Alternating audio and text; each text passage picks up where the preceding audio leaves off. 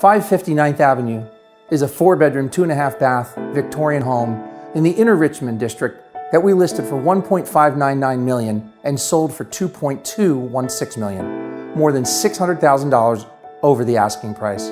This was a trust sale that included a multitude of players: a trust attorney, the bank acting as the fiduciary, monitoring all money expended, a trustee who lived out of state, and 5 actively participating family members. There were a lot of little projects around the house that hadn't been finished, and there were a lot of little things that needed to be repaired or required attention before the home was ready to be put on the market. And like most trust sales, the owner's personal property was everywhere.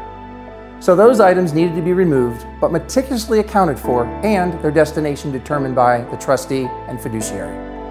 The home had a Tahoe-inspired A-frame style ceiling, which is nice, but the knotty pine yellow wood appearance is generally out of fashion with buyers today. We didn't paint the ceiling at the seller's request, and we were limited on the amount of other repairs we could get approved due to a limited budget. What really sold the home was the large room on the lower level. Because there were heat ducts, this was considered finished space, which comes at a premium over unfinished space. We decided to stage that room as finished living space, absent floor covering. The backyard was overgrown and unkept. Even the most optimistic buyer would have trouble visualizing the size of the yard. It was hidden under years of accumulated grass, weeds, and overgrowth. Cleaning up the yard, we discovered lumber and other building materials left over from construction a decade ago.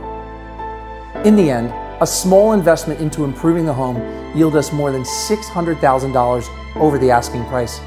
The beneficiaries with the extra money they're inheriting from their estate were extremely happy. We even received a few compliments from the attorney and the professional fiduciary.